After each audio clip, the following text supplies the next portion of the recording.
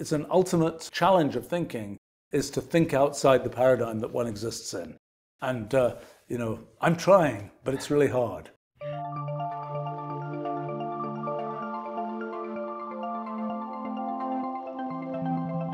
So can you imagine like a taxonomy of observers? We can get observers like us, we could get different kinds of observers that don't have much in common with us, and there's this entire taxonomy of the kinds of observers you might expect to arise. Wow, that would be fascinating. Well, one of the challenges, though, which is a very humbling thing, is it's very hard to imagine what it's like to be an observer not like us. Yeah. I've been kind of trying to get some indication of that. These efforts of looking at generative AI and looking at kind of the images that minds similar but not quite like ours can generate and so on. That's one approach. Another thing I've been curious about is, as we look across rulial space, we can see many different kinds of minds, many different intelligences. We see human ones where, we kind of each more or less understand what other human intelligences are thinking, so to speak. When it comes to the cats and dogs, there's less alignment of our kind of thinking processes, but we still get, some things are still recognizable. Some emotional states maybe are recognizable, things like this. And the question is, one thing I've been interested in recently is, with humans, we have a fairly rich way of expressing ourselves through human language, through the kind of compositional structure of human language, where you can mix and match different concepts in sentences and so on. Well, the question is, if we were able to expand our minds, what kind of next level of expression could we get beyond human language? So, the cats and dogs, maybe they have a fetch, sit, single word at a time type view of things. Could the cats and dogs understand? Could they internalize the notion of compositional language for humans? I don't know. Could we internalize whatever the next level up is beyond compositional language? I mean, if we even take the very practical question, let's say we had 1 trillion neurons instead of 100 billion, or 100 trillion neurons or something. What kinds of things might then be things that we could think in terms of? Right now we have this, we've gotten to this level of kind of abstraction and way of expressing ourselves. We had talked earlier about kind of the structure of human knowledge and so on. And I think this also relates to that. What kind of thing might there be that is beyond compositional language? And I kind of have this suspicion that the efforts we've made in computational language and the kinds of structures we can build there might give us some hints about that. That as you think computationally, that's a way to start to pull oneself up a little bit beyond what we have in our current kind of way of conceptualizing things. But, there's a lot of kind of what would we be like if we were thinking differently? Another very simple kind of thing to imagine is we get to have this one-dimensional stream of expression in human language. For the cats and dogs, they don't get to have, that stream of language because they don't talk. Yeah. They could in principle type, with very slowly with their paws and so on.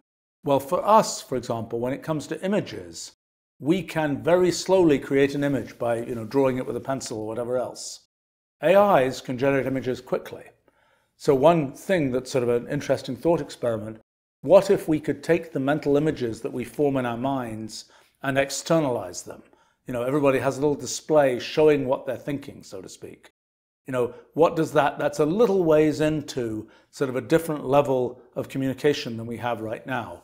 But I have to say, I have found it awfully difficult to think about what it would be like to think in a way that's very different from the way we think. I think I've kind of been pushing friends of mine who write science fiction and so on to explore this, and I have to say that some explorations have been done along those lines, although it tends to be the case that what they describe is kind of the human surface of what might be something different underneath. It's kind of, the aliens are still talking to us. The aliens are still, doing whatever, even though underneath there might be a different conceptual framework. But it's a very challenging thing. I mean, this is the story. This is the ultimate story of breaking out of one's paradigm, so to speak. Is can we think in a very different way from the way we normally think? The way I see kind of the growth of paradigms in science and so on, it's like every new paradigm is getting a little bit further in rulial space. Just like we send out spacecraft, we get further in physical space.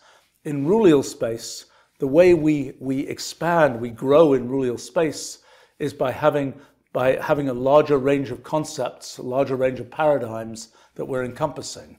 And so I think that's kind of we're slowly moving, as we introduce new paradigms for things, we're slowly moving in rulial space. But I don't know, these questions like what would it be like to be a very different kind of observer? Again, we can tease out some things. So for example, our AIs get to be slightly different observers than we are. They get to have different sensory systems.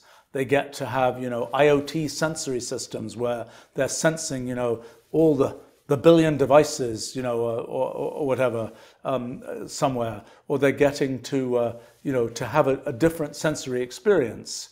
And that perhaps gives us some perspective. I mean, even when we think about the dog with its good nose, that's kind of sensing the olfactory space around us, so to speak. How do we think in those terms? I have no idea. It's kind of like, we talk about, the whales, and they have perhaps some kind of language that they're using that is sort of identifiable to us because it has some kind of phrase-like structure that's a bit similar to human language. But the question of what they're talking about may be so alien to us that it's very, I think it's an ultimate challenge of thinking is to think outside the paradigm that one exists in. And, I'm trying, but it's really hard. And I think that, the thing that is to me really exciting is that I think with the ruliad, we have kind of the root of all of these paradigms. It doesn't allow us to know, the branches, we're on one branch. And, we're as much on one branch as we are on this particular planet in this particular galaxy. And we don't get to know what it would be like if we were in a galaxy with a giant jet coming out of one side of it or something like this. It's just we are where we are. And it takes us more effort than we can imagine to go to that other galaxy and find out what it would be like to be there. And we're the only difference with the ruliad is that it is intellectual effort. It's not, it's not rockets. Yeah. Now, one thing to say about the ruliad and sort of understanding what's out there in it is one thing we can do is just pick rules for a program at random and just say, what does this program do? Yeah. That's like kind of jumping to some random place in the ruliad and saying what's there. The difficulty is there is very little human connection between, you have these rules, you can run them, they do something. You say, well, what does this mean? How does this connect to anything I know? How does it connect to my ordinary experience? We don't know that. You just made this kind of jump in rulial space without, you didn't make the voyage. You didn't make the journey from where we are to there. You just jumped to that other place. And I think it's very interesting to study ruliology, kind of the what's out there in the ruliad. But it is it's sort of a challenge. The challenge is not to see what's there. The challenge is to connect what one sees with anything that we already know about.